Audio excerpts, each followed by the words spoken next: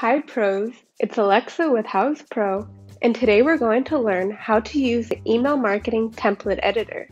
You can use the template editor to create, customize, and design engaging emails to your leads, clients, and vendors.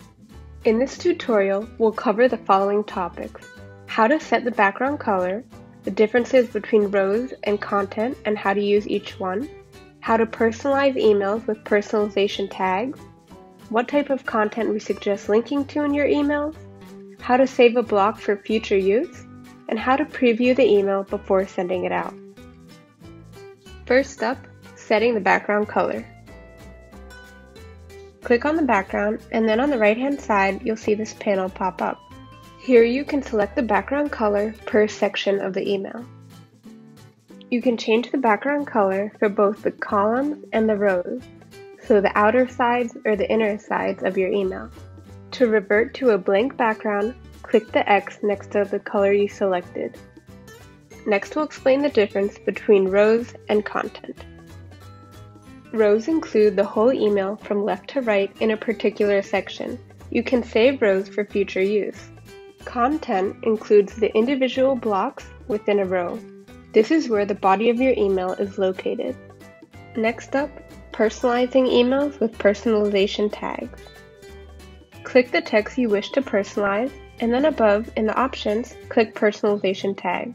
You can choose either the business name or the contact name. This way, each email will be personalized according to the recipient. Here are suggestions of what type of content to link in your email. You can link anything, such as a calendar link, a review link.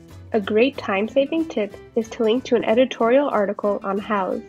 Just go to houzz.com/ideabooks for hundreds of already written articles that are likely to interest your homeowners. Just copy the article URL. Now go back to the email editor and click on a button in the email. On the right-hand side panel, you can paste the article link in the URL spot. Now we'll learn how to save a block for future use. A block you may want to save is social media icons.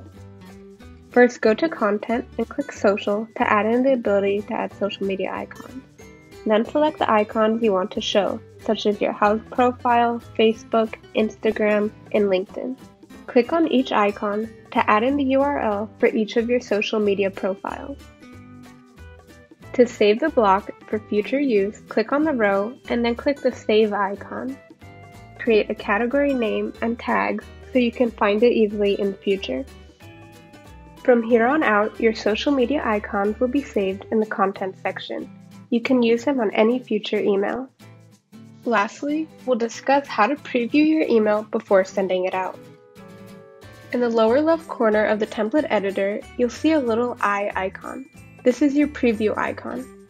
Click the eye, and then you can preview your email from the desktop, tablet, or phone version.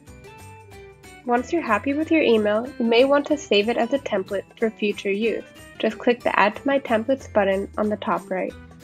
This will save you time when you're sending out something such as a monthly newsletter. You'll already have the formatting in place.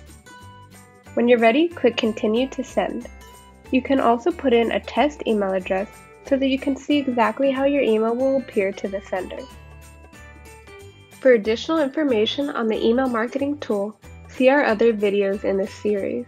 Thanks for watching!